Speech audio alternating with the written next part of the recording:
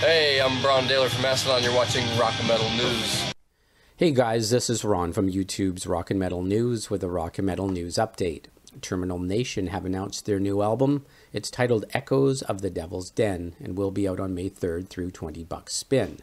Tons of great guests on the album with members of Killswitch Engage, Nails, Integrity, and more.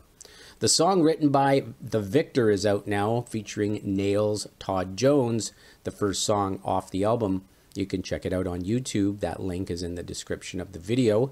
Pre-orders for the album are up, and that link is in the description as well. Vocalist Stan stated, "It's been almost 4 years since our debut LP dropped.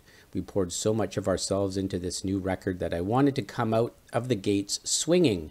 Written by The Victor is a track about the manipulation of historical narratives. The song explores how the ruling class holds so much power." So check it out. Let us know what you think of the song in the comments. There are 12 new songs on the album with a great guests, and you can check that out in the description of the video. It was recorded at Home Record Recording Studios in Tucson, Arizona with Ryan Bram. This is Ron from YouTube's Rock and Metal News. Thanks for tuning in.